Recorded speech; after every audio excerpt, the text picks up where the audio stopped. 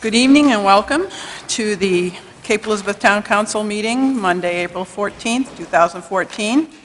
Could we please have the roll call by the town clerk? Chairman Sullivan? Here? Councilor Jordan? Here. Councilor McCausland? Here. Councilor Ray? Here. Councilor Sherman? Here. Councilor Wagner?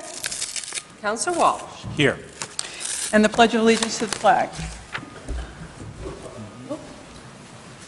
I pledge allegiance to the flag of the United States of America and to the republic for which it stands, one nation, under God, indivisible, with liberty and justice for all.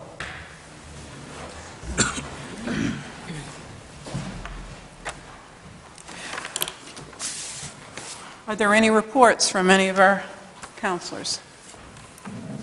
Anyone like to reporting a report or correspondence? Councilor Sherman? Yes, the Town Center Plan Committee had its penultimate meeting, we hope. That's a good SAT word today. We are nearing completion of our report that we'll hopefully be sending to the council next month after our meeting on May 19th. Thank you. Anyone else? No? I have several items. In March, the Thomas Memorial Library Foundation Board of Directors has formally voted to conduct a capital campaign in support of the renovation of the library, and they will work to raise private funds to augment the renovated library as recommended by the Library Planning Committee. Also in March, the town was delighted to present Mr. George Baker with the Boston Post cane, which has been awarded to the oldest citizen in Cape Elizabeth since 1909. Mr. Baker is 101 years old, and we can all certainly hope to be in that good shape physically and mentally at that age. Last Thursday, the first meeting of the Senior Citizens Advisory Commission took place. This is an ad hoc committee that will explore how the town can better serve its growing senior population. They're off to a good start, and we will look forward to their findings in the coming year. Will the clerk record Councilor Wagner's arrival? Thank you. We're also pleased to announce that the Cape Elizabeth Recycling Committee has received one of EcoMaine's Excellence Awards that they've handed to 17 communities this year. So congratulations to our Recycling Committee for all their efforts and innovation. I'd like to note to the other councilors that the town manager has designed a new masthead for the agenda. So I don't know if you've noticed that, but oh yes, new format. Very colorful. Yeah, thank you. Thank you, Mike. Okay. And could we have the Finance Committee report from our Finance Chairman? Well, first item is that Wednesday night we have a Finance Committee workshop starting at 7 o'clock to have a presentation from the Cape Elizabeth School Board. And again, I've spent some time with the chair of the school board, and I think it should be a good session, and I look forward to productive discussion.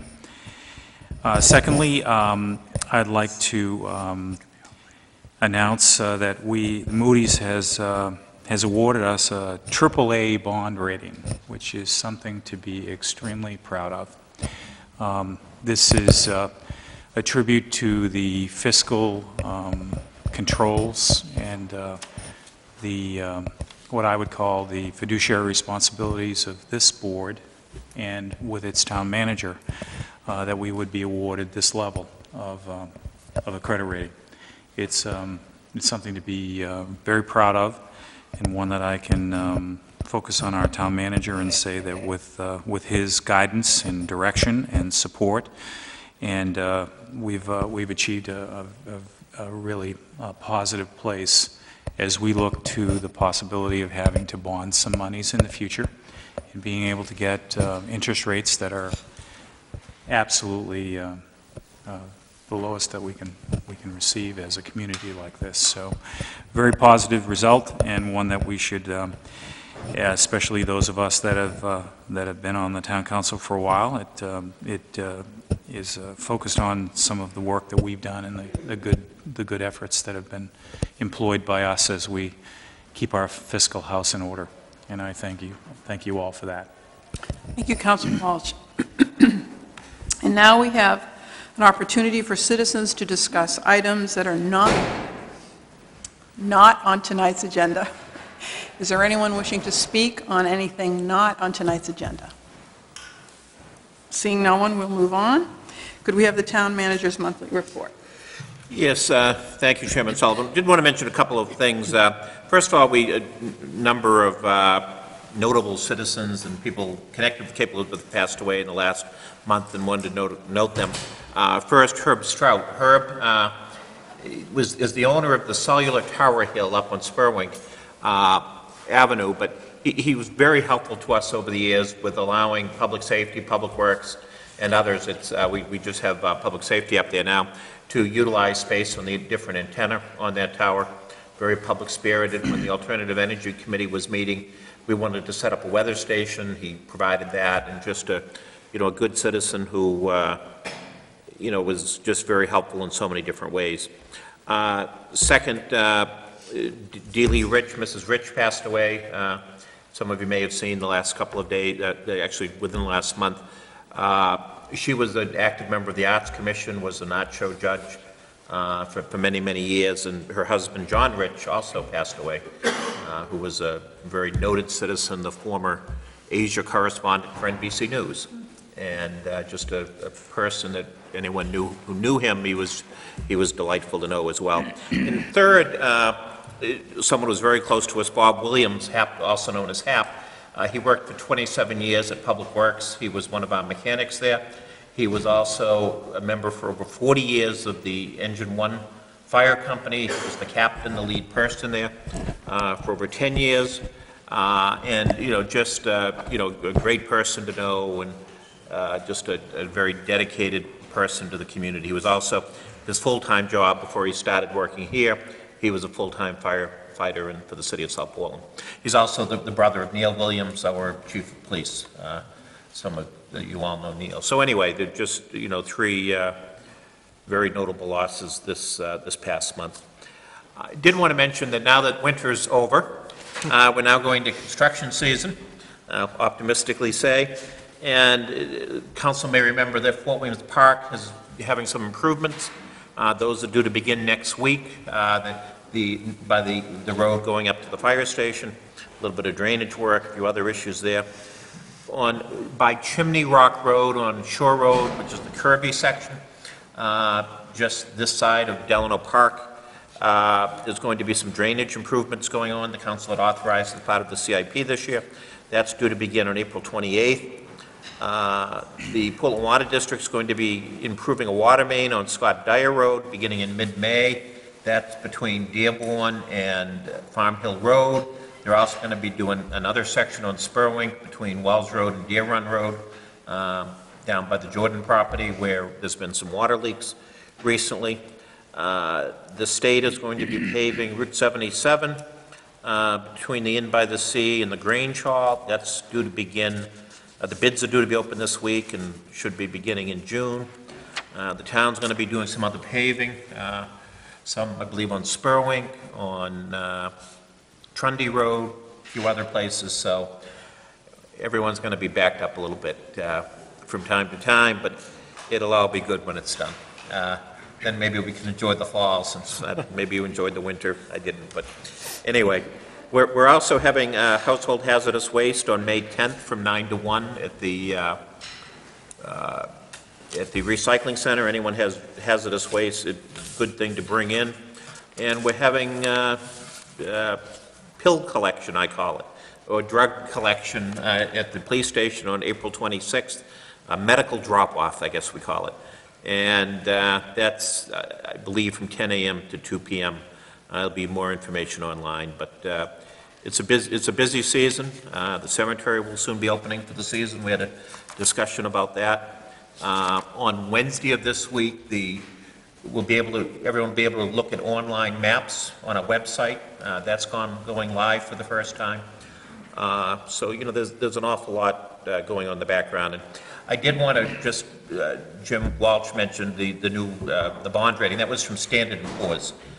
He said Moody's, and I didn't want Moody's to watch the tape of this meeting and think we were Well, maybe they should take a credit, reading, that's all. They but should there's- take a reading. They don't have to do the research, just follow Standard & Poor's. Well, good. There's two major rating agencies, Standard & Poor's and Moody's, and if you look at our website, I'm not going to go into it in detail, but we do very well with both, but I agree with Jim, it was very good to get that rating from Standard & Poor's, so, thank you.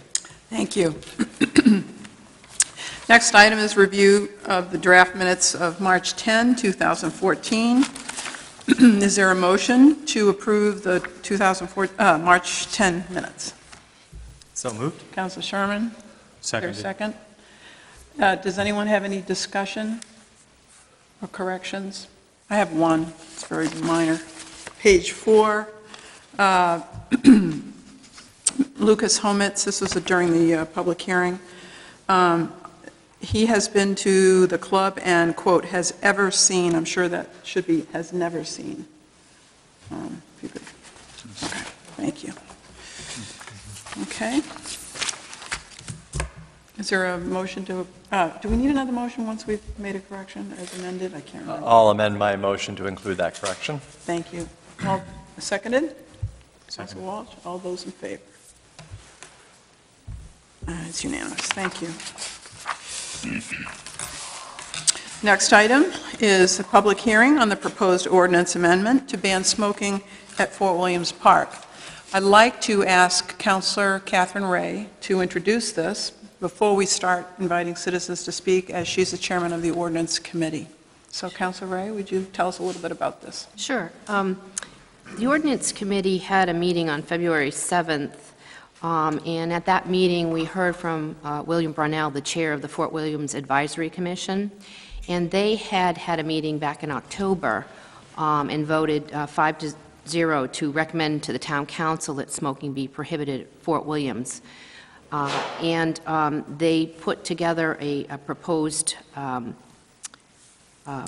amendment and some renumbering, so because we already have an ordinance that this would just go into. But we also, on February 7th, we met with Mr. Brownell, we met with Bob Malley, the Director of Public Works, Maureen O'Meara, the Town Planner, was there, and Neil Williams, the Chief of Police, so that we could all sort of have a little bit of a discussion about how that might work for the different, folks. And so at that meeting, the Ordinance Committee, and the other two members can correct me, but we voted 3-0 to bring it back to the Town Council with the inclusion of smoking prohibited in the park. Thank you, Councilor Ray. Right before I open the public hearing, I'd like to remind everyone that there is a 3-minute limit per person, and that we please refrain from any comments when someone is speaking, and we should always, as always, behave with civility. So I now declare the public hearing open. Would anyone like to speak to this proposed amendment? Please come to the podium, which I should have mentioned, I'm sorry.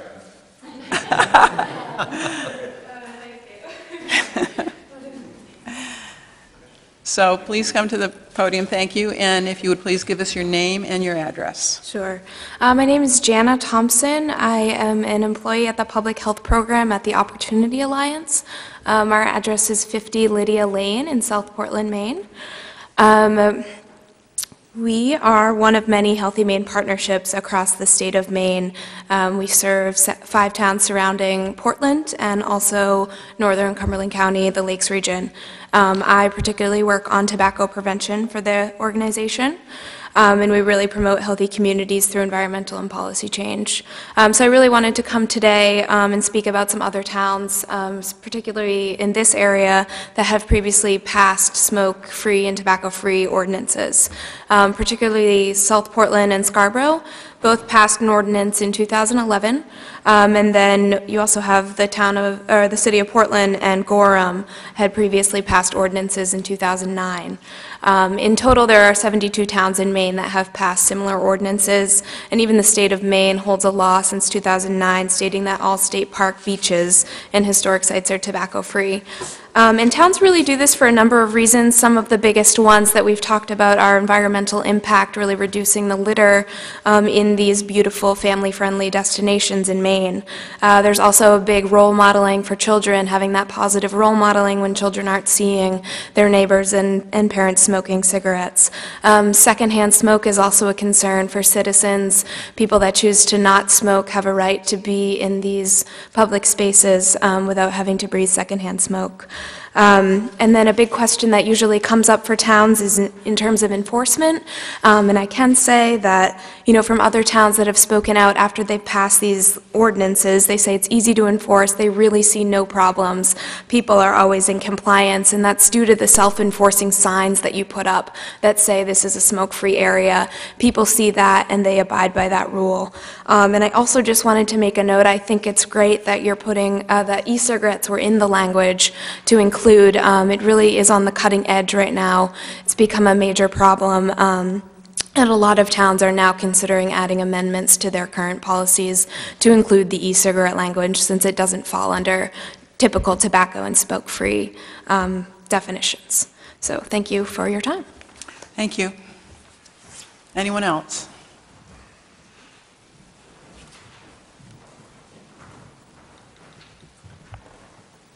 My name is Scott Clark. I live at 6 Brentwood Road, Cape Elizabeth. If this were a different type of meeting, I might say I'm Scott and I'm a smoker, and I am.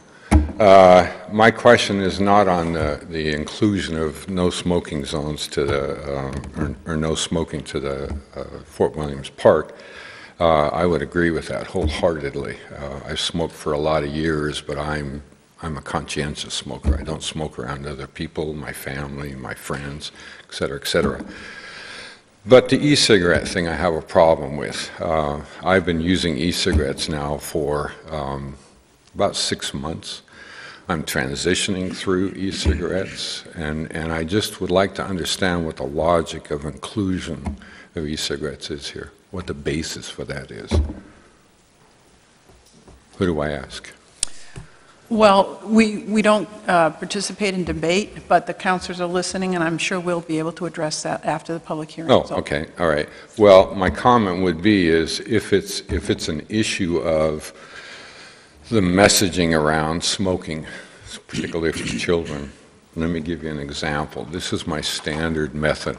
This is show and tell. I apologize for that. My standard way of showing people that I'm not smoking or I'm not using an e-cigarette is this way. Tic-tac, electronic cigarette inside.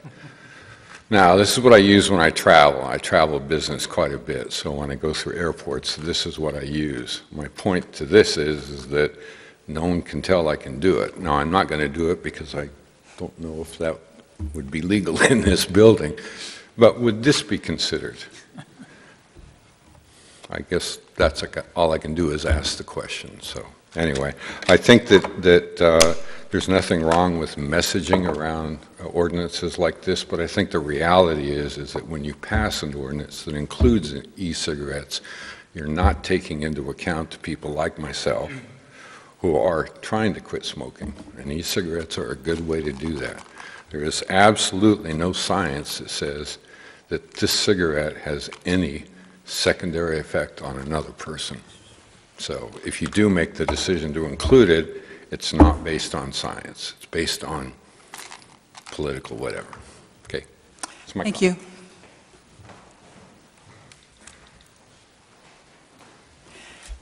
Anyone else?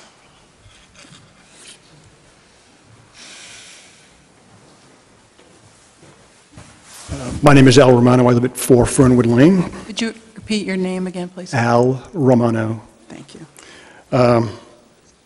I'm here because I heard this on the news. I really don't have a dog in this fight, but I thought it seemed odd. I was a little bit embarrassed, I think, the town of Cape Elizabeth considering an ordinance for non-smoking in a public place where, under most circumstances, enforcement by the town is going to be impractical. Self-enforcement, I'm sure that the folks who don't pick up after the dog or the people who do litter are ignoring self-enforcement. But I would like to maybe offer a different alternative to a ban that covers a whole year, and that maybe the ban could be limited to public sanctioned events in the park where there's a greater density of population, and it would be easier to actually enforce and do so vigorously. So I just would like the council to take that into consideration as you go through your discussion. Thank you. Thank you.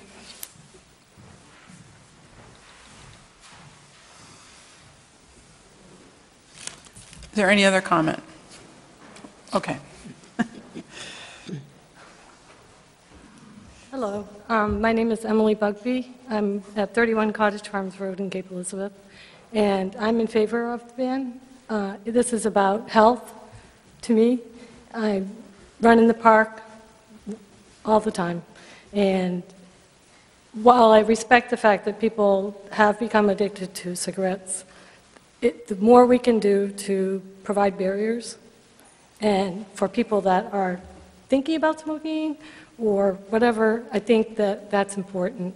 And I think that the park is a place of health and wellness, and so anything we can do to promote that is something that I support. And I thank you for this opportunity and the consideration of the council. Thank you. Seeing no one else, Mr. Brownell.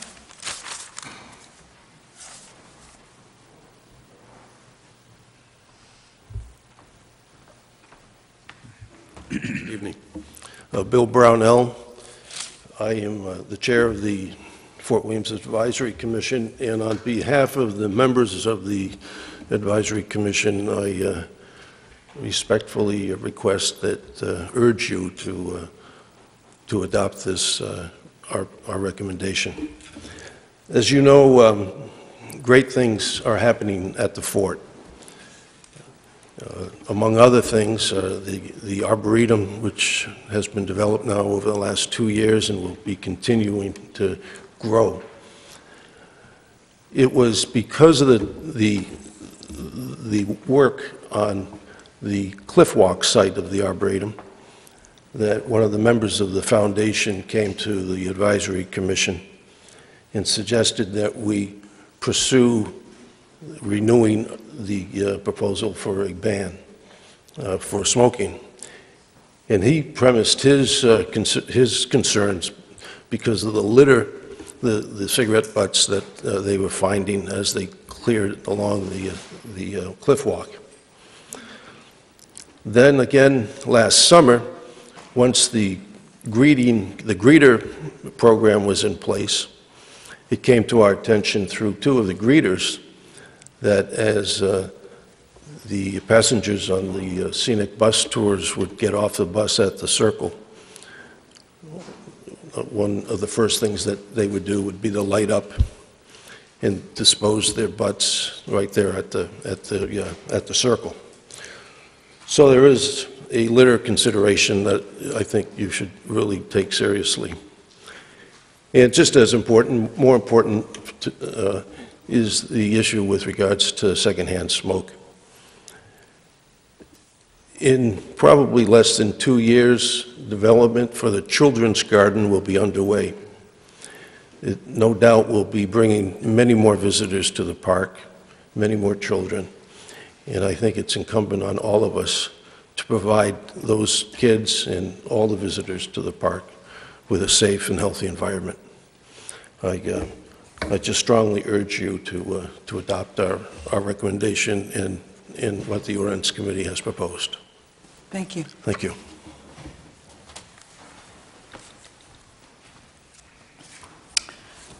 I'm seeing no one else. I will close the public hearing. Item number 52, consideration of proposed amendments to Chapter 12 of the Revised Code of Ordinances. I would like to, at this time, ask for a motion, and then we can proceed with discussion. We might even ask Mr. Brownell to come back and answer some questions on that. So do I have a motion to consider, to approve item number 52? Oops. Counselor Ray.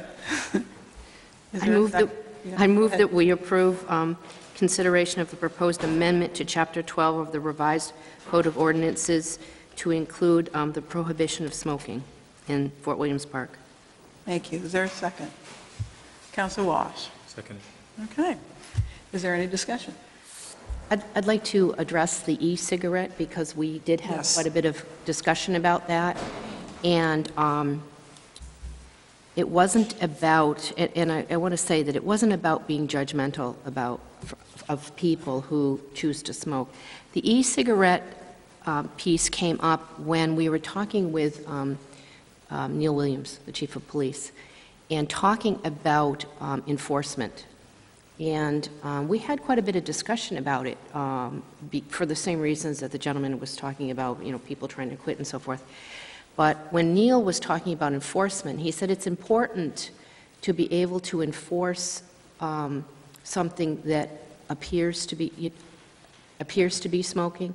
So in other words, as if they're coming upon somebody who appears to be smoking a cigarette, they're not going to be going over saying, is that a real cigarette? Is that an e-cigarette?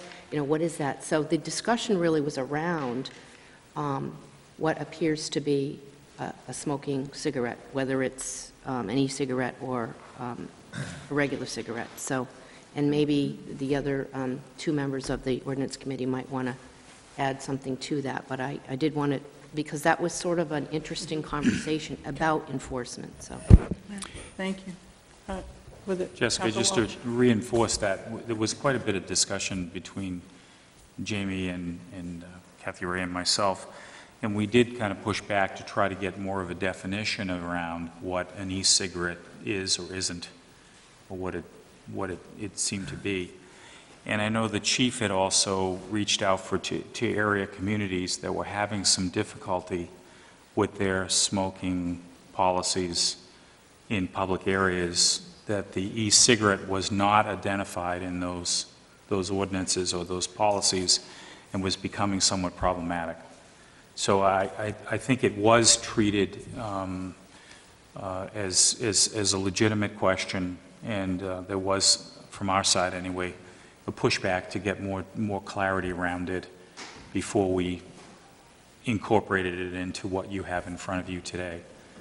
Now, clearly, the gentleman today had a Tic Tac, container with an e-cigarette in it, which certainly you could argue from an enforcement standpoint, you could determine that was not a tobacco product, it was a Tic Tac versus otherwise. But the reality was that listening to our professional, our chief of police, it was the right thing to do at this particular point to include it in this document and to make sure that we're consistent in the application of that policy in the park.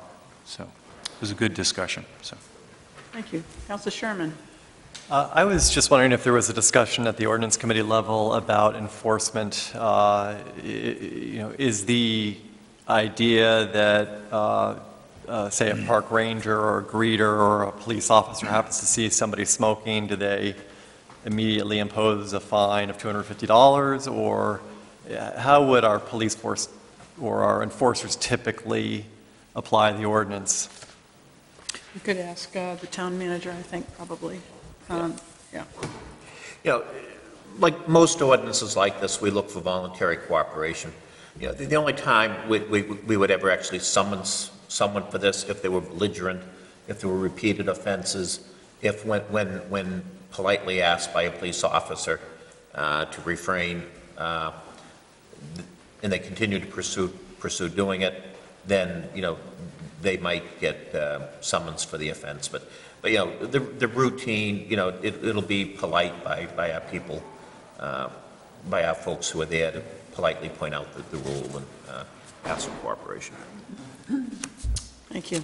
Councilor Sherman. Yeah, that's the response I was expecting, and I think that, to me, that makes this ordinance very supportable on my end. I also just want to speak to the litter issue. I walk through the park almost every day during the warmer months, and it is astonishing how many cigarette butts litter the cliff walk, as well as all of the benches that people have purchased for their loved ones. Those are a magnet for cigarette butts. I actually just walked to a friend's bench. If anybody wants to look inside this envelope, about 20 cigarette butts littering the area around the bench. And, you know, I don't think that the people smoking mean any disrespect at all, but it's just sort of, I think it's somewhat socially accepted that you're smoking and you just flick the butt, and I hate to see that littering our park. So I'm in full support of this proposed ordinance. Thank you. Councilor Wagner. Yeah, I was troubled a little bit about the inclusion of the e-cigarettes, and mostly for the reason that the gentleman expressed. And I know that we talked about it and whether or not it should be included because the science is kind of new on e-cigarettes. And the question to me is whether or not there's any secondhand smoke, or in a situation with e-cigarettes, it's vapor, that would be damaging to the surrounding people. Because to me, this ordinance is about 1, litter, and 2, secondhand smoke. So then the question is, so do e-cigarettes have secondhand smoke or vapor? And I've researched it a little bit, and the science is somewhat inconclusive still, but there is vapor, and there's like some sort of polyglycol, and there's some nicotine, and there's potential carcinogens. So it was like enough to make me think, well, we should consider excluding e-cigarettes. I mean, I kind of hate to exclude something before you have a lot more data on it, but if we're talking about secondhand smoke and vapors and other type, and I think there was an example that we heard that someone sometimes said, oh, I'm smoking a clove cigarette, it's not a tobacco cigarette. You know, you can make these arguments, but if there are potential carcinogens coming off in vapor that other people could be inhaling, I think it's reasonable. So that's my spiel on e-cigarettes. On the actual wording of the ordinance, I think there needs to be a little bit of tweaking, because right now it talks about lighting, inhaling, exhaling, burning, or carrying. I think that's great. Any cigar, cigarette pipe, other tobacco product, or e-cigarette, or carrying or having in one's possession any lighted object giving off smoke from tobacco or any other substances that emit smoke. Then I would think that we want to cut off the that is customarily used and intended for inhalation into the lungs, because I don't know anybody that smokes a cigar that takes it into their lungs. That's something you put in your mouth. I mean, you might have some byproduct that gets into your lungs, but that's not the intent of cigar smoking. So you could, to make it more specific, just like if you're lighting it and inhaling, I don't think we need to get into the niceties of whether or not it goes into your lungs or not. So we should probably get rid of that last part of that. The other question mark I had was whether or not we have currently, are you allowed to barbecue in the park? You know that, Mike? Yes, you are. So that would be lighting something that gives off smoke. So maybe we put an exception for barbecuing in the park, to the extent permitted. And the vendors, I suppose, some of them, what they do in there puts off smoke too. So maybe we carve some sort of wording in there that accepts barbecuing and the smoke emitted by vendors in their food operations. Is there any other discussion? Were those issues raised at the ordinance committee level? I mean, did you guys have a debate about that? No. Oh, It didn't okay. work. So this is, okay. Okay. Yeah, I have a question, Jessica. Yeah. I have a question about process, okay? And this again, you know, again, in all due respect, Jamie, you've been part of the process. We get here tonight in front of the community, and you raise issues about tweaking or changing what's in front of the community for consideration. I just don't understand the lack of understanding the process. If those exceptions and changes were things that you felt so strongly about prior to tonight, they weren't brought up by anybody in the audience, why aren't they embedded in the document that's in front of us tonight for consideration? It can be. You do an amendment. You do that regularly. Okay, Okay. process.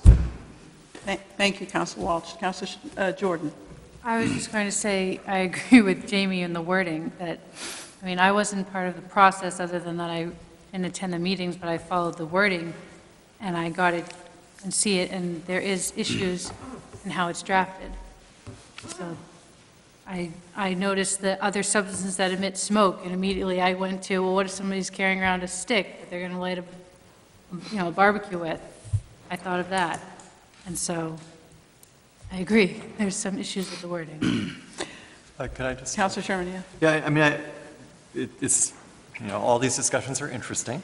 And by the way, I'm not like texting, my iPad wouldn't connect, so I'm looking at the ordinance very carefully here. Should have brought my reading glasses, but I'm assuming that that is customarily used and intended for inhalation into the lungs sort of gets around the barbecue issue. Oh, thank you. But I don't smoke at all, so I mean, cigars aren't inhaled into one's lungs? No. Okay. Well, they are inhaled or they're stuck into your mouth, so you probably aren't using things that you would light a barbecue with and sticking them in your mouth. So, I mean, I get the point that Councilor Wagner raised. So I'm just wondering if there's an easy way to deal with this that wouldn't require us to list a bunch of exceptions, but instead would sort of get to the intent of the intended for inhalation. Maybe just get rid of into the lungs. Yeah. Intended for inhalation, period? Yeah. That seems like that, okay. I would like to add that I think that would preclude the necessity of dealing with barbecues. Yeah. Yeah, so I think That keeps it very that's fine. simple. Fair enough. Okay. So could we have an amendment? Councilor Ray. Okay, I will restate my first proposal and eliminate the words "into the lungs." Okay. Is there a second? Second. All right. I have a procedural question. I have a question on section 4124910 penalty. If we amend the section that we're on right now, can we formally make that amendment to the proposal and then proceed on to the next section, or should we wait until we've completed the review of the entire proposal? You see what I'm saying? Yeah. Just if I might, there's a motion on the floor to adopt this. There's been a motion made by Councilor Ray to amend it. Yeah. It's been Yes. seconded. Yes. What is now on the floor is that amendment. If someone wishes to offer another amendment after this one is voted upon, Okay. any councilor may. Okay, thank you. So is there any more discussion on the proposed amendment as it stands? Could I ask, Councilor McCausland. thank you. Could I ask Mr. Brownell to come back up or to answer some questions I have about what happens already in the park? Do we have receptacles for cigarette waste? Do we have, what do we have for signage? Sorry. What Councilor McCausland is asking, do we have receptacles for cigarette butts, trash receptacles for cigarette waste? No, we don't. Okay. And there is no signage. When the town council visited this 6 or 7 years ago, one of the results of the decision of the town council at that time was that it was intended that signs would be put in place at the fort, basically saying, thank you for not smoking. I verified with Bob Malley this morning that those signs have never been put up. And there are no receptacles.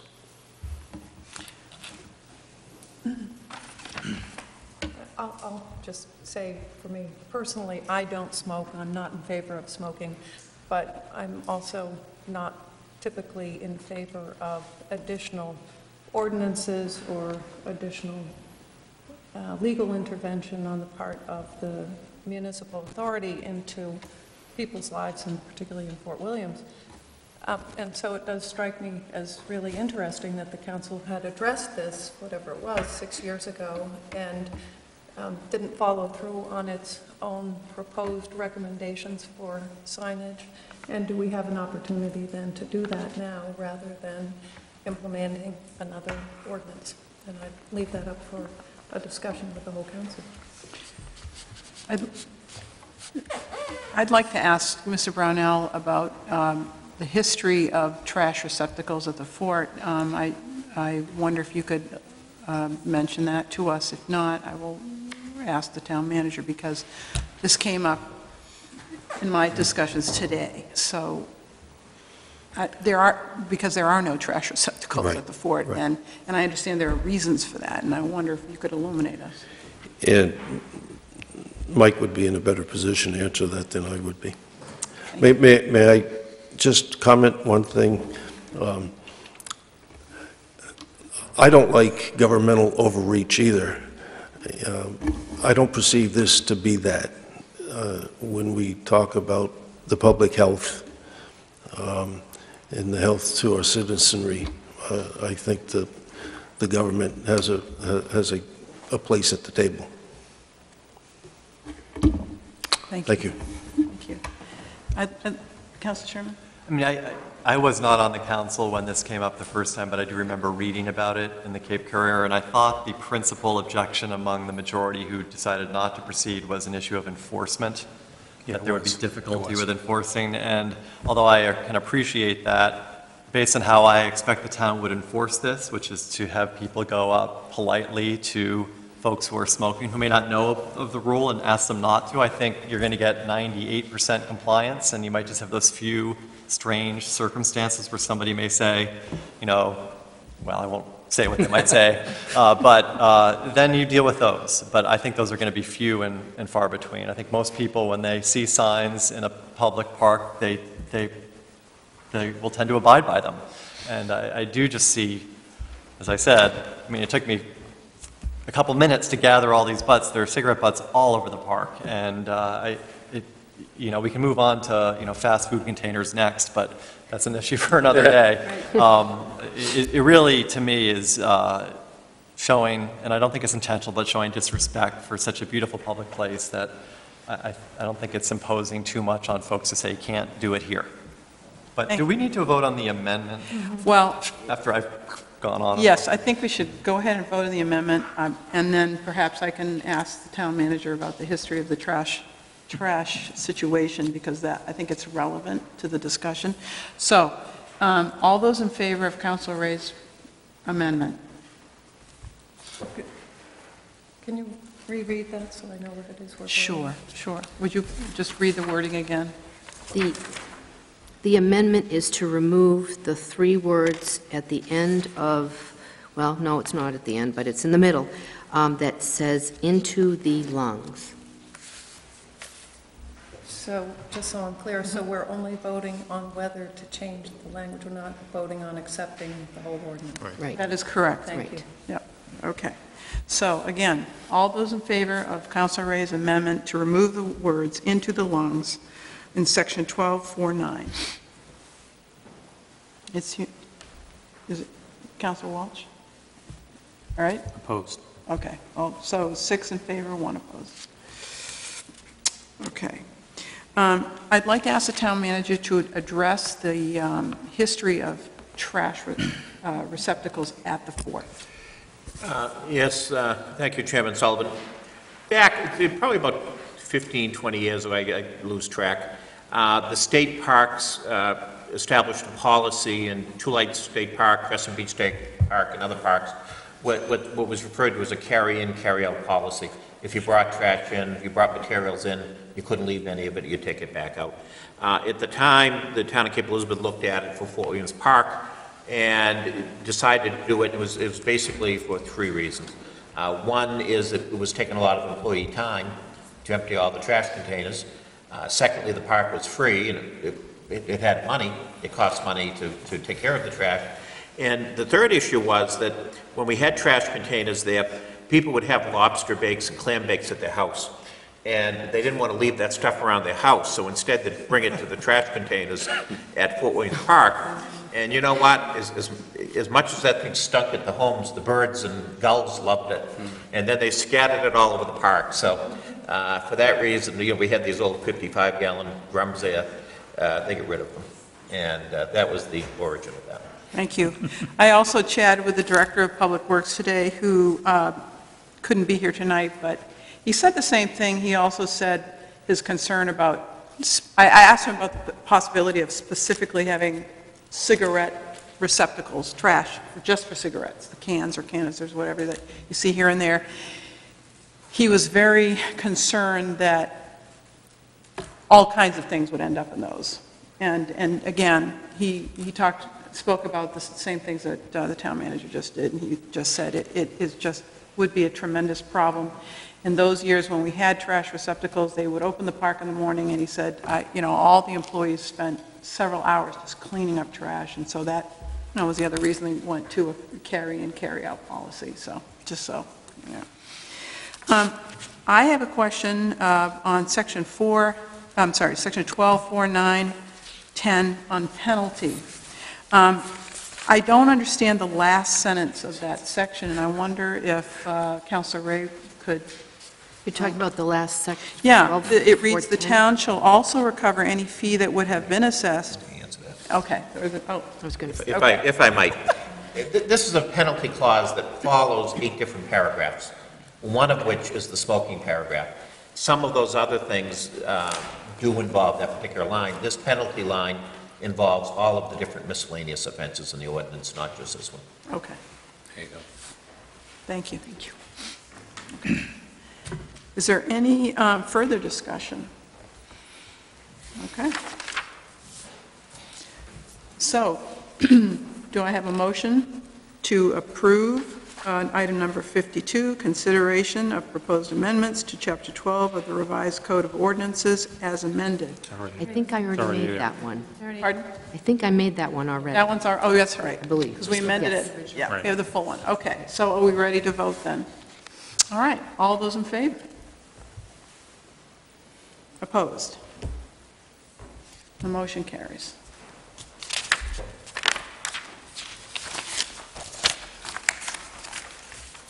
Item 53, consideration of proposed amendments to Chapter 19 of the revised Code of Ordinances.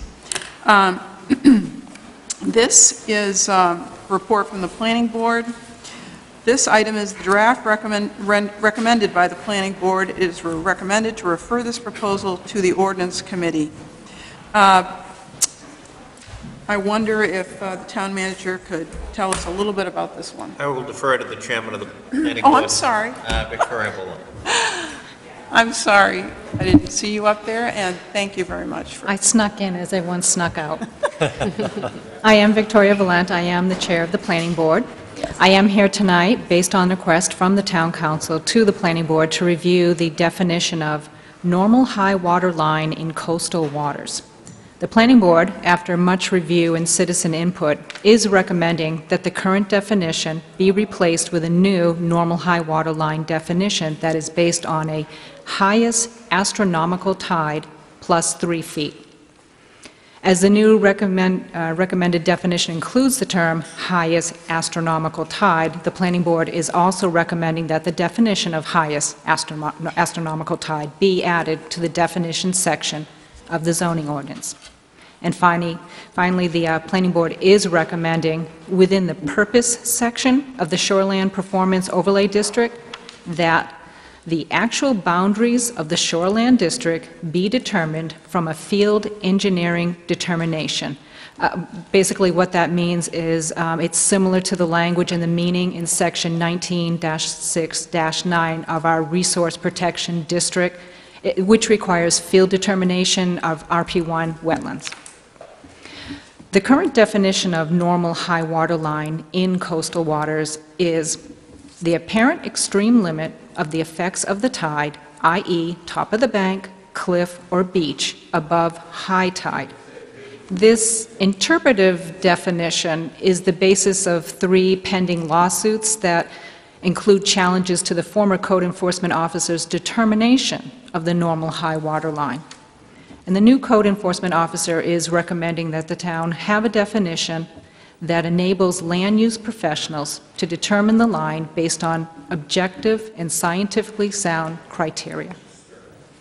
The proposed definition of highest astronomical tide plus 3 feet is based on a 100-year study of storm tides and storm surges in Portland Harbor, as well as a recent recommendation to the Maine Department of Environmental Protection to replace high tide with highest astronomical tide when defining the normal high water line. Adding 3 feet to the highest astronomical tide will provide substantial protection from most storms to address concerns with the apparent extreme limit of the effect of the tides during a storm. The proposed change to the normal high water line in coastal waters offers protection to vital natural resources within our shoreline zone. It can be accurately and consistently mapped. It benefits planning and regulatory efforts. The Planning Board is pleased to unanimously recommend replacing the normal high water line definition with highest astronomical tide plus 3 feet. And I can answer any questions, but this is the broad outline. And I believe you have a memo, a 7-page, 8-page memo from our town planner on this proposal. Thank you, Chairman Boland. Are there any council questions for the Planning Board Chairman? Councilor Sherman. Well, I'm just wondering, this will likely be referred to our ordinance committee, and so I'm wondering if you would be kind enough to perhaps attend the first meeting when the ordinance committee does go over this, because I think they may have more questions as they dig deeper into it. I don't know if that's customary or not. I know you come to these meetings, but... Yes, that is. I've gone to other meetings. It is customary. Okay. We spent a year on this. We feel like we've been deputized, so we're junior deputies. There's 7 of us now that can go out and answer any emergency questions about highest astronomical tide. Okay. But we'll gladly be there. And I would also, I'm going to throw out a pitch that we did use the services of a senior marine geologist, Peter Slavinsky. He's from the Maine Geological Survey. Peter was amazing, got into the technical information that was a little bit beyond us, very helpful when helping us get through the science based on this recommendation. I'd like to just commend the Planning Board because they have spent a year on it, countless hours, and there's a lot of this is very technical, highly technical, and so I think that the efforts of the Planning Board are to be highly commended because this is a very obviously significant zoning piece for this town. So, are there any questions for Councilor McCausland? Could I ask you a quick question? I read through the material, and yes, it is pretty highly technical. Interesting reading, though. Well written. Well done. Thank you. Excuse me. I do have a question, though, about who's affected by this change in the definition, and will it be affecting people in their homes today, or does it only affect potential future development, and are you anticipating any cost implications either to the town or to individual homeowners or future developers? Certainly.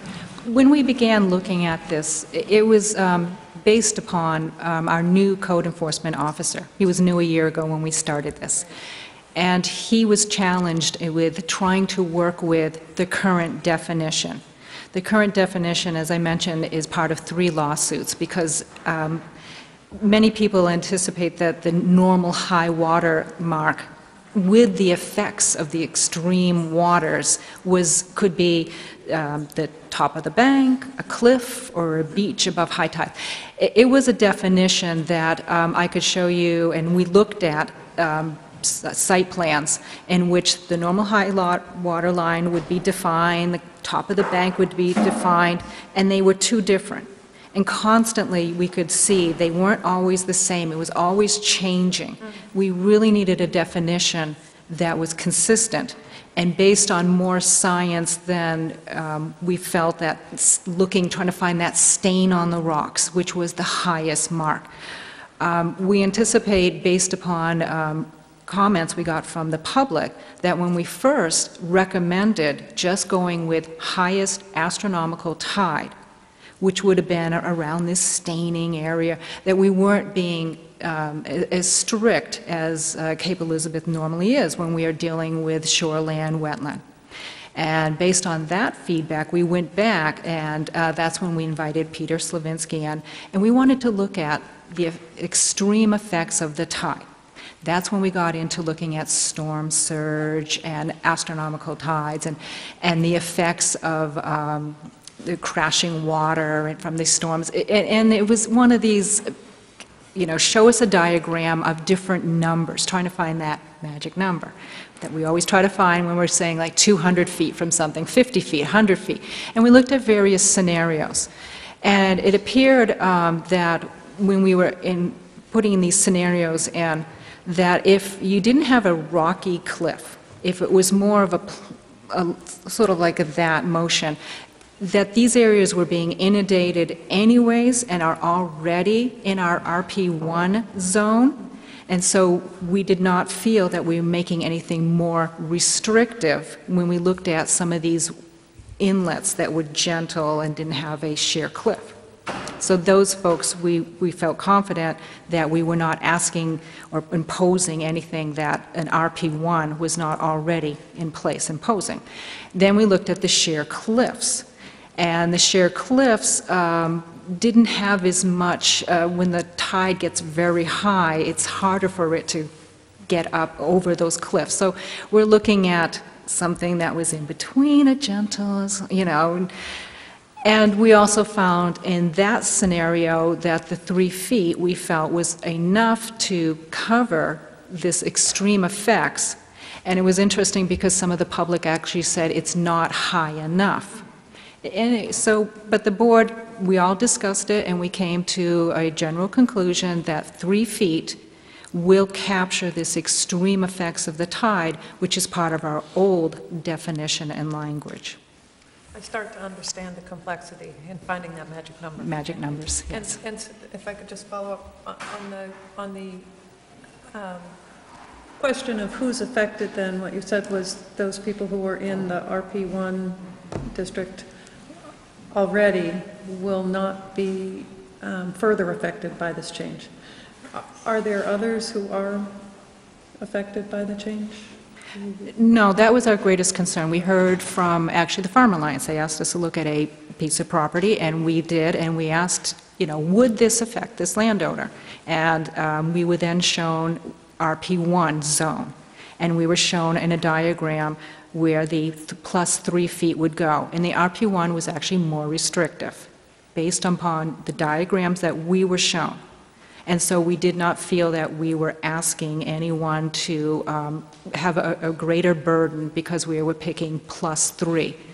And as far as the sheer cliff, once again, we actually heard the argument from the public that we were not going far enough.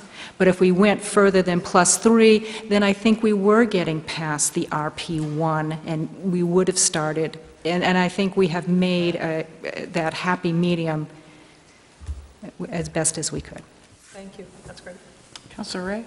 I went to one of their planning board meetings on this, and it was very educational and mind-boggling.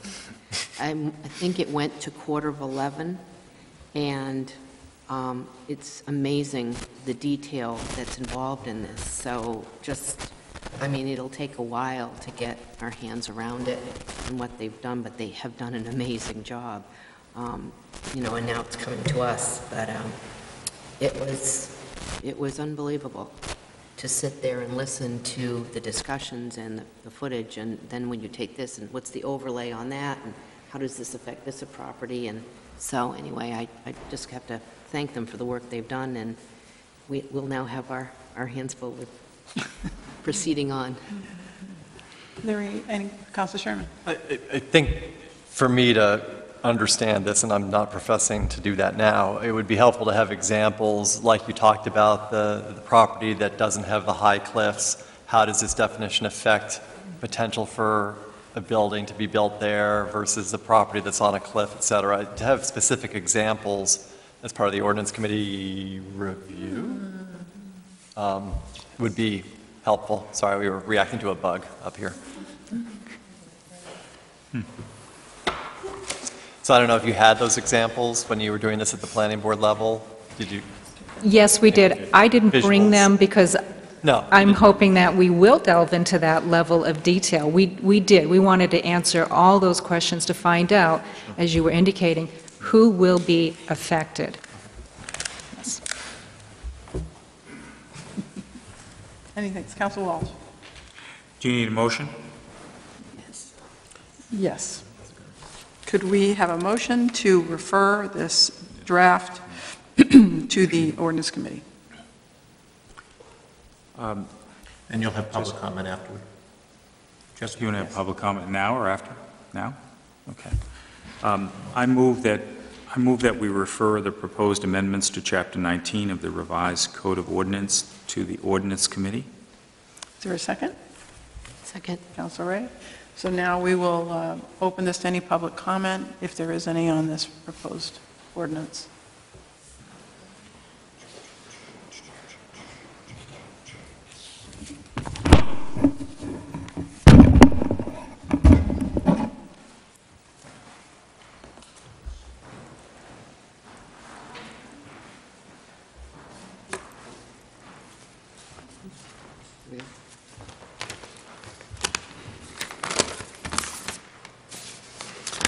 Good evening, Chairman Sullivan and Town Council members. My name is Maynard Murphy. I live at 24 Pilot Point Road.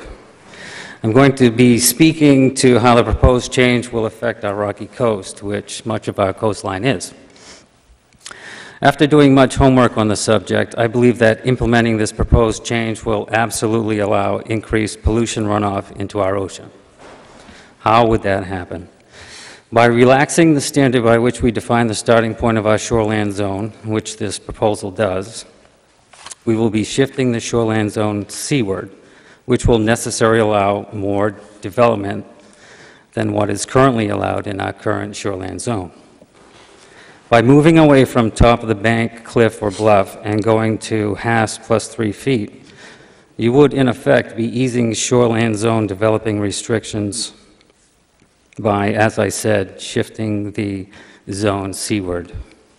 This means there will be more impervious surface built along the coastline, which means more pollution runoff into the ocean, more gasoline, oil, and chemical lawn fertilizers, etc.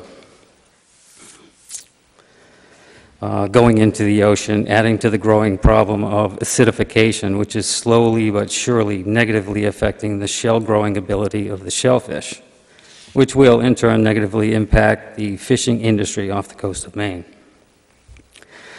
We have been to the planning board workshops and meetings, mailed in our concerns, and when allowed have spoken a small portion of our concerns in a single 3-minute time allowance. We urge them, and we urge you, to at least make a comparison to the proposed, to what we have now, and have had for more than 3 decades. In his presentation to the planning board, Peter Slavinsky offered to locate our current standard top of the bank and overlay it on the HAT proposal to show the comparison of the two. But strangely, the offer was quickly refused. What better way to see the impact of the proposed change than to compare it to what you already have? This change is not required anyway, it's just a proposal that was offered for consideration. To that point, I offer an analogy. I have a few credit cards in my wallet, one of which is a favorite that I use on a regular basis. I get lots of offers in the mail for new cards. So let's say that I get a new offer that claims its card is better than any that I already have. It tells me to sign up today. Do I? No. I'm not getting another card unless I'm replacing one, but only if it is, in fact, better than what I already have. And the only way to know that is to read all the fine print and compare it to what I already have. Then, and only then, can I make an informed and intelligent decision. Just like in the credit card analogy, after making a careful comparison, I wish to stay with what I already have to better protect our environment and our property values, and reject the proposal to change to HASS plus 3. I urge you to do the same. Seek a comparison so that you can make a carefully and completely informed decision. This is not a credit card offer. Those are a dime a dozen. It's much more important than that. This is about our environment. Mr. Murphy, it's about our property values. If you could conclude, please. It's where we live. Thank you. Thank you. Anyone else wishing to make a comment? Hi there, George Foley, 9 Pilot Point Road. don't know if you remember Goodwin Hannaford taught shop here for many years. As an example of what ledge can do, Goodwin had his well located and he put in a new septic 400 plus feet away from that well, and yet still that septic polluted his well. He had to move it again, the well again. When it gets to ledge, pollution and runoff has no place to be treated. So when we talk about the top of the bank, the whole point of that is to move development away from those ledgy surfaces. Sometimes the water only comes up maybe to the bottom of this podium, but if it's ledge all the way across there, if you spill something, it's going to run into the water. It's just the way it happens. Our current map pushes that back based on the top of the bank. It's not perfect, but we should at least compare that to what's being proposed. It's important.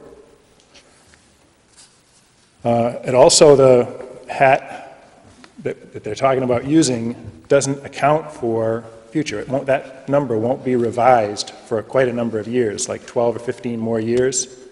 We already see from global warming that we're getting a sea level rise.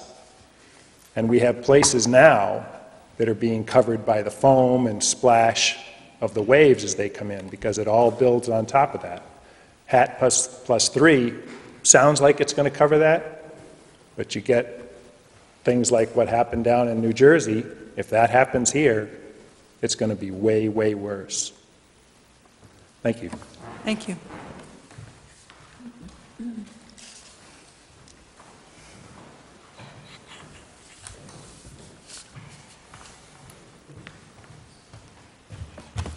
I'm Sheila Mayberry, 30 Trundy Road. I just want to say that the Planning Board did do an incredible job in trying to figure out what to do with the request from the Code Enforcement Officer. Peter Slavinsky added the important information that it needed to try to figure out what to do. What my concern is, there are two concerns, and I think I've stated them in an email to you today, and I also forwarded you a map that shows the issues that the last few speakers have been talking about. One is what happens at the ledgy areas around Cape Elizabeth when we use HAS plus 3.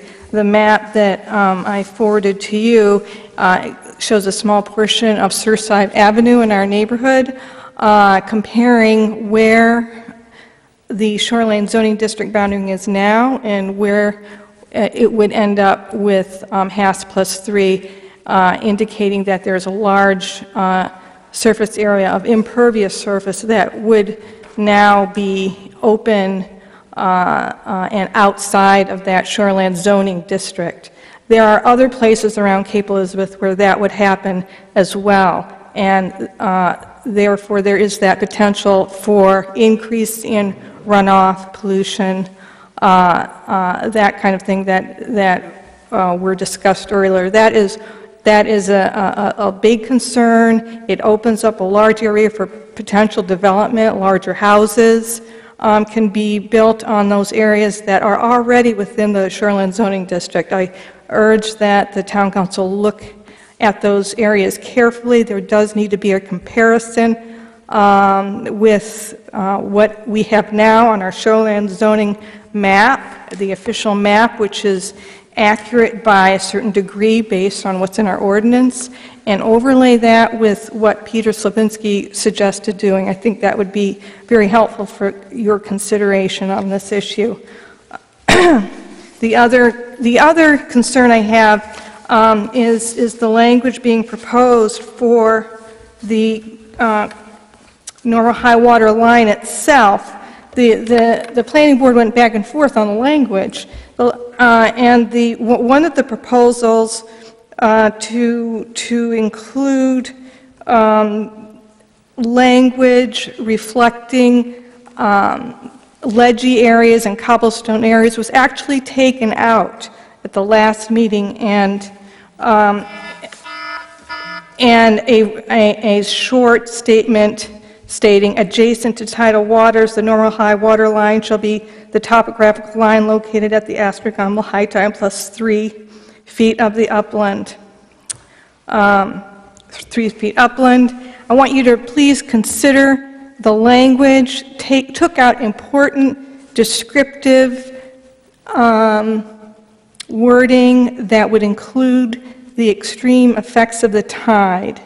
And Cape Elizabeth has a history of being very protective of the environment, and that language was taken out, and I think it needs to be put back in. At least grandfathering language needs to be included to protect those areas. Thank you very much. Thank you.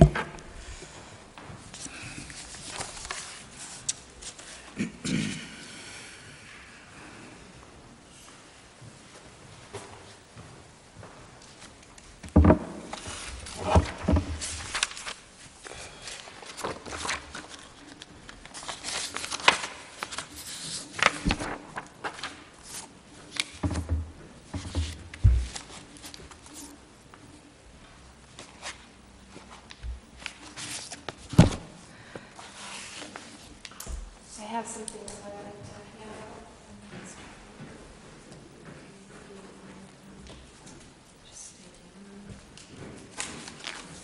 Hopefully I'm not shy.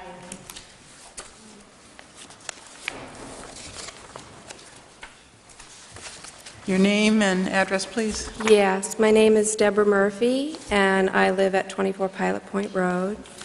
And it is a lot to get your arms around this. I appreciate Molly's questions and the beginning of this because I did attend all of the workshops. I attended every meeting,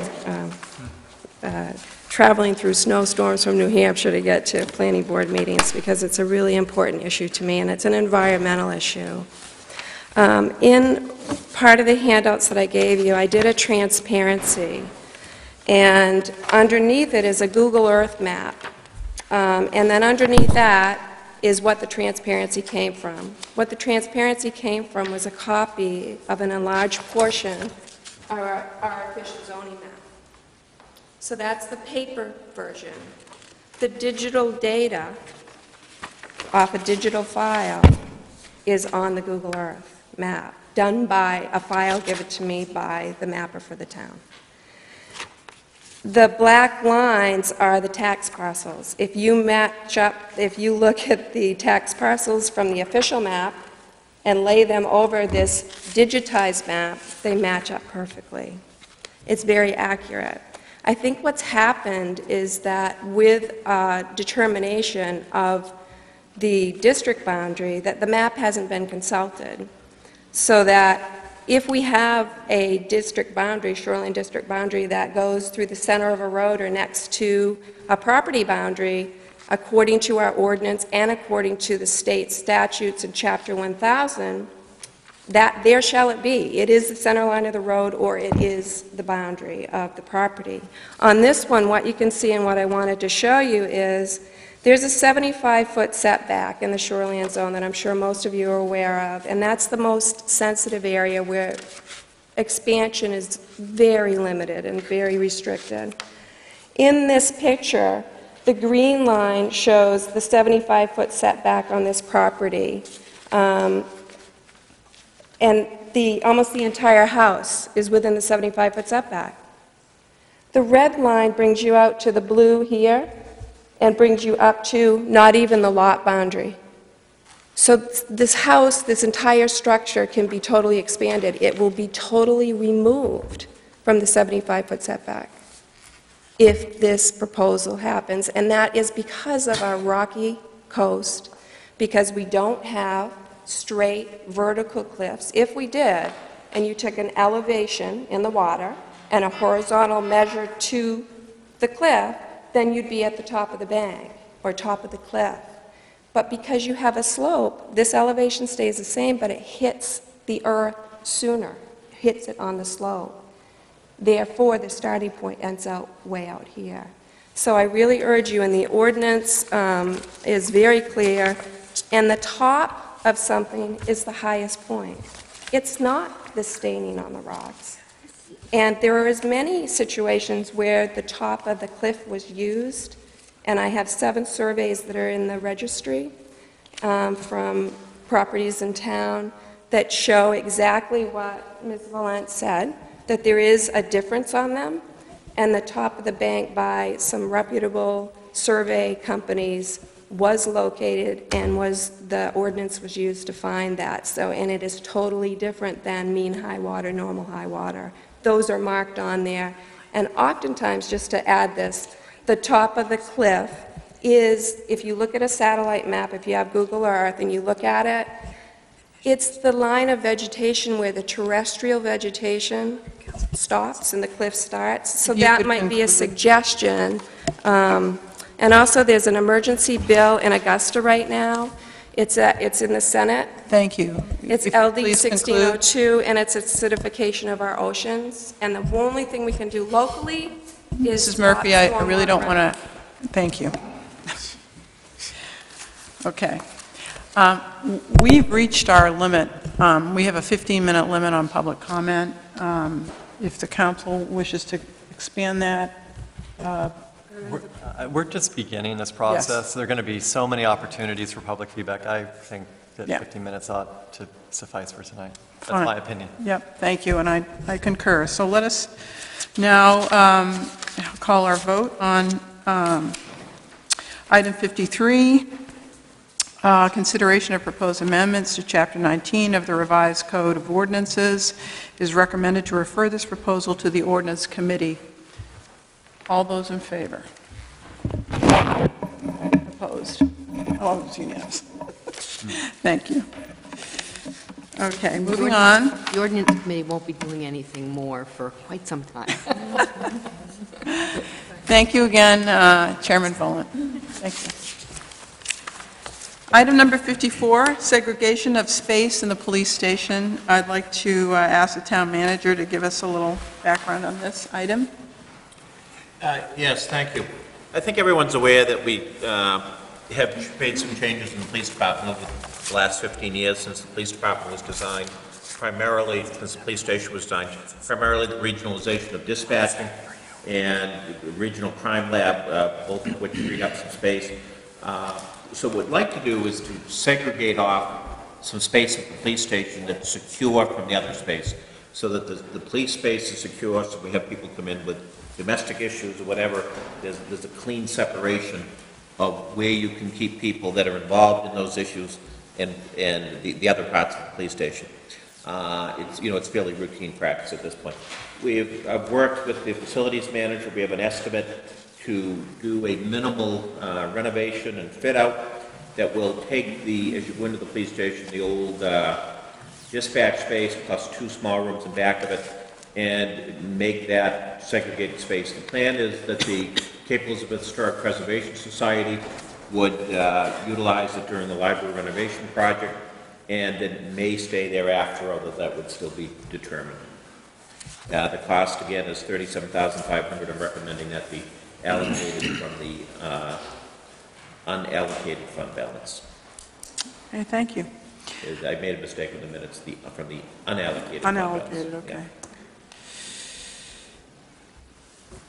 Is there a motion to approve the proposed segregation and of space in the police station? Councilor Coughlin? Can I just say so moved? Or no, that's fine. Yeah, is there a second? Councilor Sherman? Second. Okay, any discussion? Any questions for the town manager? Councilor Wagner? Yeah. Do we have any design that we've seen, the space? I'm just a little reluctant to cut a check without seeing any design. That's what I was going to ask. I've seen it. I've gone through it with the building inspector, with Greg. Is basically what it is. It's I can describe it more. We're trying to keep things as minimally the same as possible. Where the dispatch areas will probably cover up that glass. We might leave it there, not knowing the longer term use. That room stays exactly the same. There's a false floor there. We're going to keep that with the encouragement to put the heavier stuff on the other floors, and that would be a work area. There's a hallway that extends sort of in back of the lobby area from one side of the building to the other side of the building. We're going to put a secure door in that hallway so that folks that come into the Historic Society can't wander over to where the police department's interviewing people and doing those types of issues for anyone else that's in there. There's also a hallway that after the district area you can't see from the front that goes to the back. Similarly, there's going to be a doorway there that protects this space from the other space. There's also a card system that's been installed in the police department that's going to be modified a little bit so anyone moving, unlike now where the members of the Historic Preservation Society can only go in the library when it's open, the group could go into this space at any time, 24/7. It would be available to them, and everyone who goes in would be logged in as to who's going in by this card key system. On the other side, where Ed Hunt is going, the department clerk, and the other people who are there on weekdays, that's going to be a Dutch door, moving back and forth to see if that's what they prefer. And it's going to be a normal set out of an office type area. And those are the only changes at this point. Oh, Councilor Jordan, I think, did you? Yes. No, I will openly admit that I am not a very strong auditorial learner, so I didn't follow most of that. And so I don't know if we can get copies of the plans so we can maybe optimize the renovations, or what is the other thought beyond having the Historical Society in there? Are we taking into consideration what else could we put in there when we're taking into consideration doing the reservations? I admittedly did not follow any of what you just described, so I apologize for that. I just can't picture it while you're talking. So what are other plans? What is the thought going into the renovations? If the council wishes to have a site walk, I'd be happy to give anyone a tour of that, or have the facilities manager do it. That is the plan. We're segregating the space.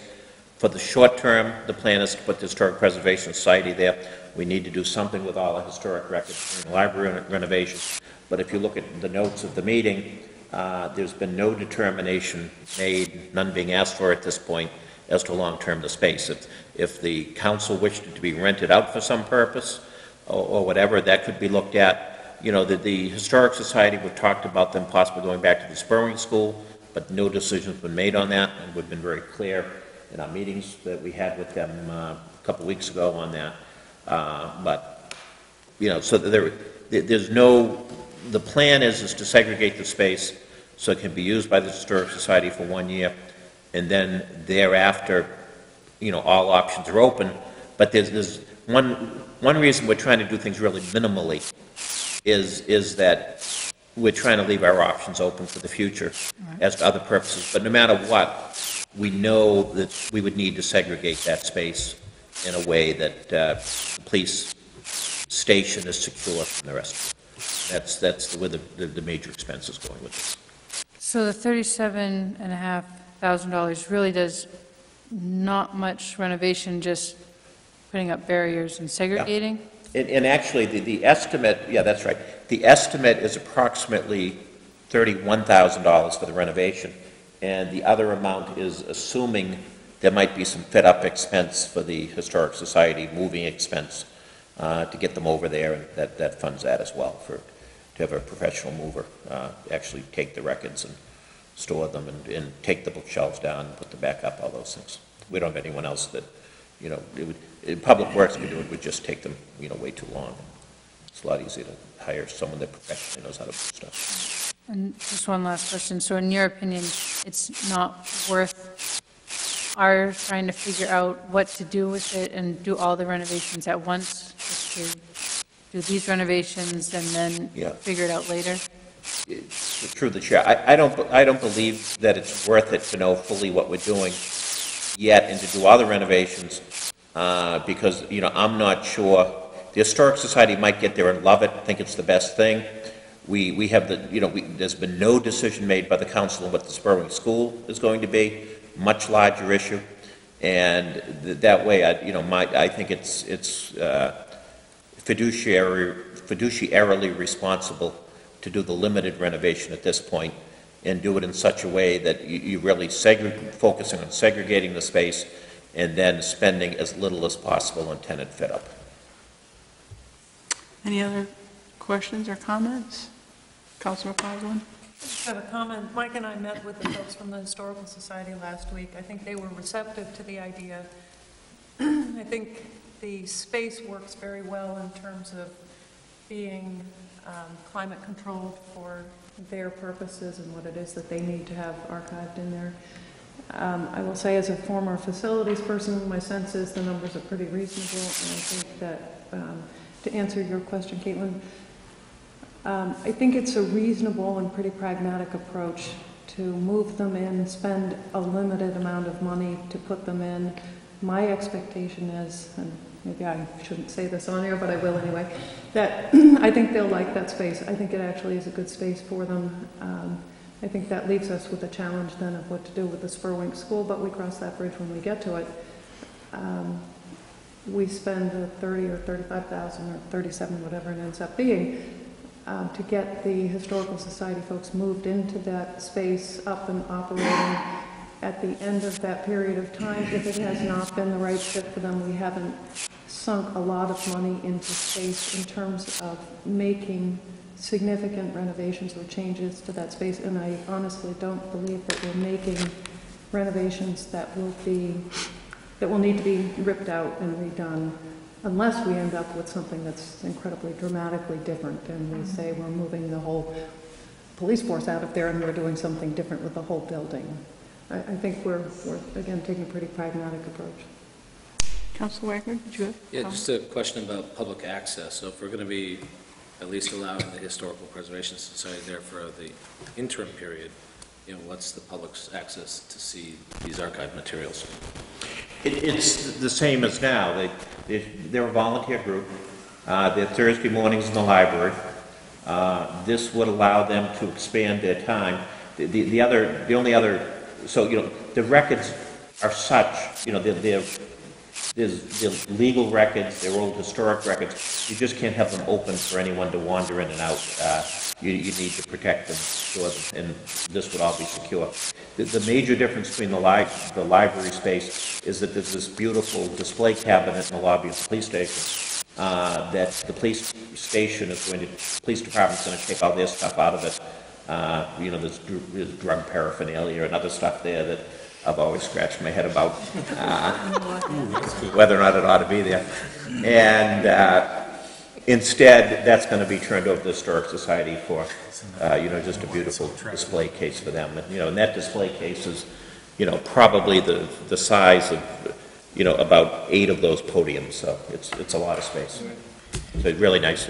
And that'll be available for the public to see. And, hopefully, I would hope the Historic Society will have open houses there. And, the other thing is a lot of people that want to go to the Historic Society tend to be older. They're looking into genealogy and other information.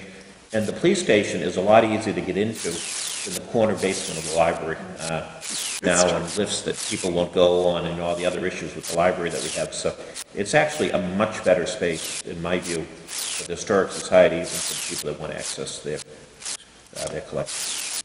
Councilor Walsh. Just that, Molly has more of a handle on this than any one of us here, but they looked at some temporary facilities for different parts of the library while the library was under renovation. And this is a considerably lower number at $31 or whatever thousand dollars than some of the temporary facilities that we were talking about. If you were to rent something for 4,000 square feet or 3,000 square feet, it was going to cost us anywhere from $70,000 to $130,000 for the year, not to mention hooking it up to utilities and sewerage and everything else that goes with that. So it is a considerable number here. The other thing that's important to note in here is that this was disclosed as a $50,000 potential capital expense during our planning process. And the fact that it's less than that obviously is important for people to understand. It's not the first time we've seen this number. So just from my point of view. What is that? Councilor Jordan. I just wanted to point out and clarify that this segregation project was already planned and being thought of. It is not a direct result of the library, because on the surface, it might appear that we are yet spending another $30,000+ on something that might have to do with the library that isn't even yet voted on. So I just want to make sure everybody's clear that it's not happening just because the library may be being renovated after it might pass a referendum in November. The segregation idea of the police station to reutilize space was already in the works. Thank you. Anyone else? Councilor Ray. Are you looking for a motion? We already had We have, we're on the table. We have it seconded, and we had a discussion. I know, we're all a little. Any other questions or comments? Any other questions or comments? No? All those in favor? It's unanimous. Item number 55, proposed policy for naming of non-school facilities. This is actually a 2014 Town Council goal under the direction of Councilor Ray, so I would ask her to introduce this item. Thank you. Back in 2007, there was a policy for school buildings and grounds naming policy, and that was put into place, and that covers a bunch of already existing things, as you have a list, but Lions Field, Hannaford Field, those types of things. And what we are doing here is we are now broadening that to have a proposal for naming of non-school facilities. The manager has worked with us on putting that together, and it's here in front of you. So I don't know if anybody has any questions, but if they don't, then I move that we accept the new policy for proposed naming of non-school facilities. Is there a second? Councilor McCausland? Discussion? Questions? Councilor Walsh? And again, this would be, again, for Molly and for Kathy Ray, because you're both part of the building committee. Is this helpful in establishing some of the naming opportunities that you're pursuing? That's why it was originally assigned, so that it would sort of coincide with the potential new library, and so that we would have something in place for when and if we get to the point where folks want to give money to the library. And Molly might want to expand upon that, because she's been doing some work with library locations, but I guess that's down the road. But the point is we wanted to get this in place so that we weren't, behind the 8 ball if, in fact, the library does start to move forward, and then people come to us and say, well, I'd like to give you money for this, that, or the other thing. We really needed something in place so that we knew how to address that and be consistent with folks that were, coming forward, we hope. That's good. Good. Councilor McCausland? Yeah, I agree with Kathy, and I think the council had this as a goal for the year, and obviously we had anticipated we might need this with the library project coming up and the potential fundraising project as well. But I think it's written broadly enough to be usable, and we're anticipating that it should be usable for anything that comes up in the future as well. So I don't want to limit it to thinking about the library project, but I did note in the language it does say specifically in such instances that this is being done in conjunction with a town council authorized fundraising effort. The town council's approval of the naming opportunity shall constitute the council's final approval of the actual name, and the fundraising group may decline any contribution at its sole discretion, which I think is also important, both in this case, but also in any other opportunities that might come up in the future. Any other comments or questions? We're just looking forward to the new Jim Walsh wing of the library. Well, we've determined where the granite steps are going to be. It's going to be the Molly McCausland steps. The Dave Sherman Welcome Center. Thank you very much. Thank you. Okay, all those, seeing no other questions or concerns, all those in favor? That's unanimous, thank you. Item 56, proposed revisions to fiscal year 2014 budget. I will ask the town manager to tell us about this item. Yeah, just very briefly, it is printed out on the agenda that anyone can see online, and they're here this evening. Our legal services line is being overexpended as a result of the monies that were spent on looking at the Greenbelt issue, the update of the Greenbelt, looking at the shooting range ordinance, and some of the work some of the issues that came out indirectly, and some of the issues you were discussing earlier tonight with code enforcement. So anyway, looking for an additional $35,000 to raise the amount for both legal and audit services from $57,000 to $92,000. General assistance, which is what we pay to help out needy families, that's already been overspent by about $500. When technically not allowed to overspend it, but there's also a state law that says we have to spend it.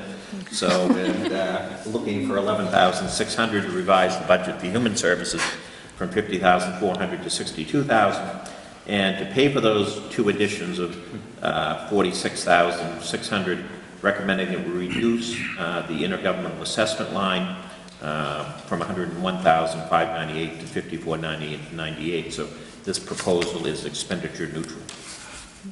Thank you. Is there a motion to approve item number 56, proposed revisions to fiscal year 2014 budget? Yes. Councilor Walsh. I move that we accept the proposed revisions to the fiscal year 2014 budget as described in our packet today. Is there a second? Councilor Sherman? I'll second. Any discussion or questions for the town manager? No? All those in favor? It's unanimous. Item number 57, appointment of attorneys and auditors. Link to report, and I notice here is also a link to report of legal and audit services, review working group. This actually is part of the town council goal to review our professional services. And I know Councilors Sherman and Wagner worked on this, as Councilor Sherman is the senior of the two on the council. I'll give him The Sherman Welcome Center. opportunity to tell us about the work that he and Councilor Wagner have done. Sure, and since I'm getting a little long in the tooth, if I forget anything, Councilor Wagner can fill in the gaps. But it's actually in our town council charter, the town charter, that the council appoints the town attorney as well as the town auditor. And so the town manager summarized for both Jamie Wagner and me the legal services providers that we've had over the last several years, looking at both obviously who we're using, but the charges and what those particular attorneys did for us. And the consensus that Jamie and I reached during our meeting was that we would support that the continuation of Tom Leahy as our designated town attorney, but for some specific issues we would use others. For example, Patricia Dunn of the firm of Jensen, Baird, Gardner and Henry would provide additional legal counsel on employment issues. Dearwood Parkinson of the firm of Bergen and Parkinson down in Kennebunk would provide services when Tom Leahy and his firm had a conflict. Bruce Cogsall would continue to serve as bond counsel, and Maurice Sellinger III would provide legal assistance to us on affordable housing issues. And in the event a specific issue came up where there was a desire or a felt need to go with somebody else, initially perhaps the town chair, council chair, and the town manager may solicit those services. That ultimately would have to come to the council for a vote to approve the retention of that attorney. So that's, I think, in a nutshell, what we decided, and that's set forth in the materials as well. Thank you. Thank you. Is there a motion to approve item number 57, appointment of attorneys and auditors? So moved. And I'll second. Any discussion or questions for?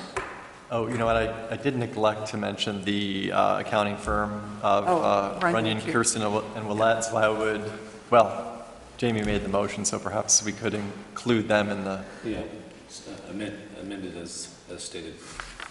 And I'll accept that. Thank you. Okay. Any questions, comments? Well, thank you for doing this research. And all those in favor? It's unanimous. Item number 58, appointment to the Zoning Board of Appeals. Councilor Jordan is chairman of the Appointments Committee, and so she can let us know what they were up to recently.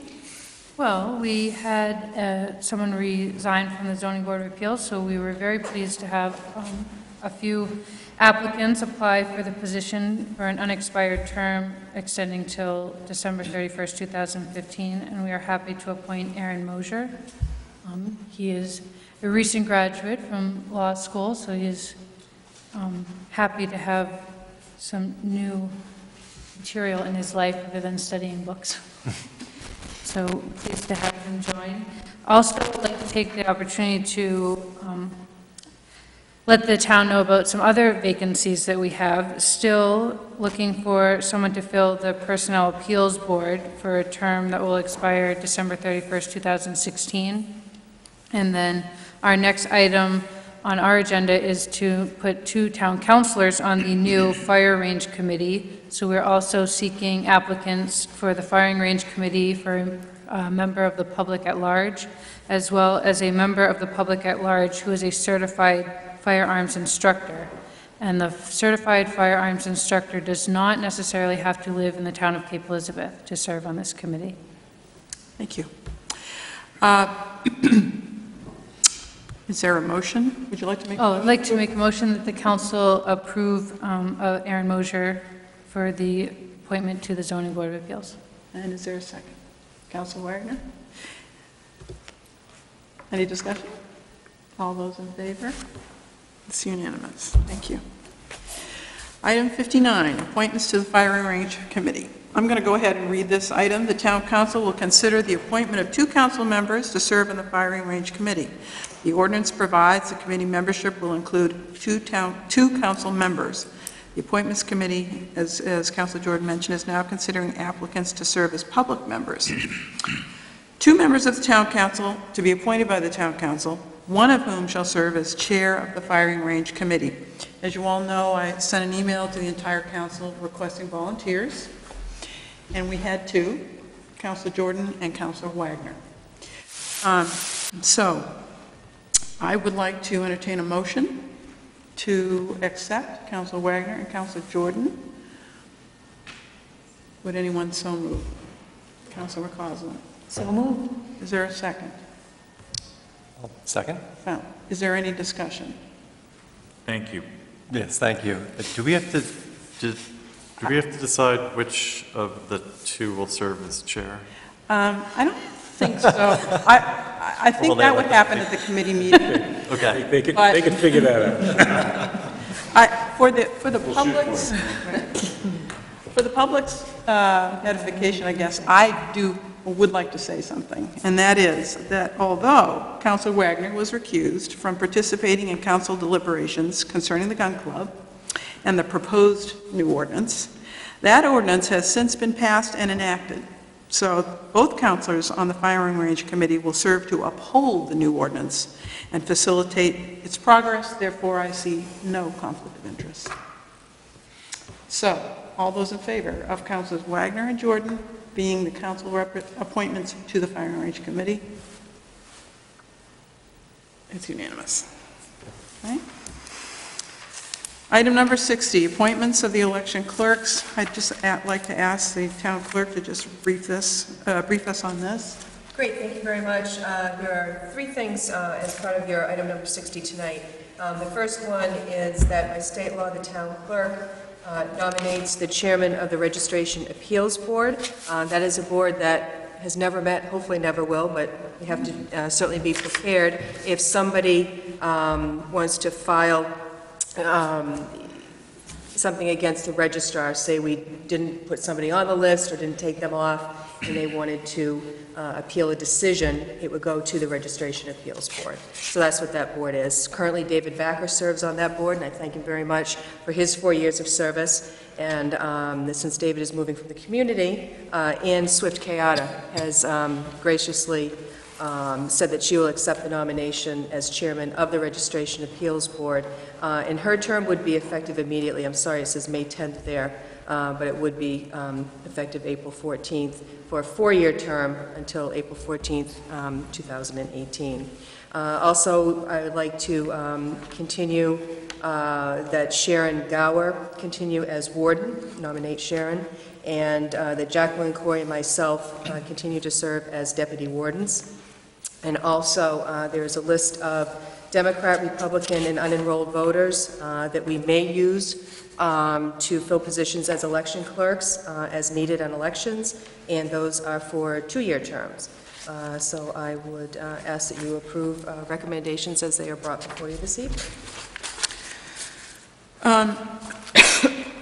Could I have a motion to approve item number 60, appointments of election clerks, as well as the nomination of Ann Swift-Kayada to serve as chairman of the Registration Appeals Board, and for the town clerk for Sharon Gower to continue as warden, and Jacqueline Coy and Deborah Lane to serve as deputy wardens. And I would ask that the motion be stated to approve all these individuals en bloc.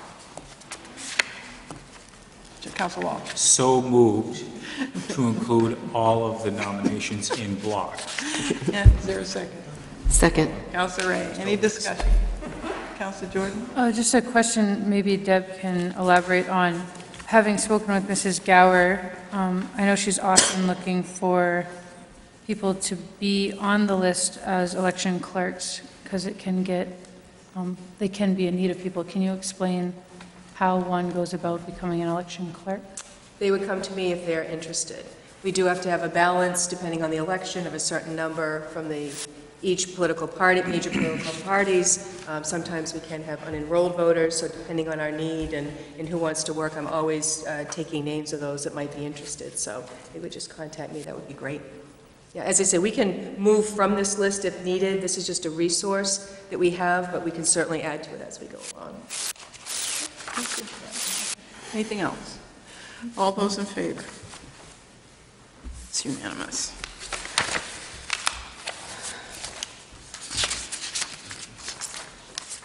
Item number 61, approval of warrant for the June 10, 2014 school budget vote.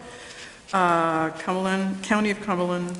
I'll ask the town manager to just introduce this. Yes, I was expecting the clerk, but you want to do it, Deborah? Sure, that would be fine. This is important to residents here in Cape Elizabeth. This does call for the school budget validation referendum. We are calling for it on Tuesday, June 10th, which would coincide with the primary election, whereby the major political parties will be holding their primaries. The Green Party, Green Independent Party will also be holding theirs. As of right now, I don't know of a state referendum vote. There's a little bit of time to decide on that, but as of right now, it would be the primary. So we would like to conduct the school budget validation referendum at the same time. The question again would be yes or no. Do you favor approving the Town of Cape Elizabeth school budget for the upcoming school year that was adopted at the latest school budget meeting of the Town Council? That language is by state law, so that is not language that we came up with.